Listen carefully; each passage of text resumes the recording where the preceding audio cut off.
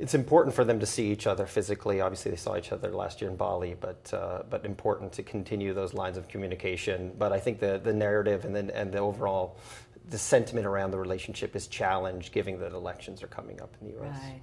We need stability, we need predictability, and again, I think that China, to its credit, has been fairly good about taking on board criticism, constructive criticism, when it comes to improvements around the economy and infrastructure around it. So those need to be improved to help global investor sentiment. Well, this has always been a gateway to Asia for the West and for the United States particularly, and there's a huge number of Chinese entrepreneurs that have been educated here, started businesses here, and still continue to build cross-border, and we need to encourage more of that cross-border business development. Some business leaders are there, and I mean, I had a conversation with Elon Musk, who reiterated that their success in China is predicated upon his ability to go to the market frequently and really engage and get to know it and speak with the regulators.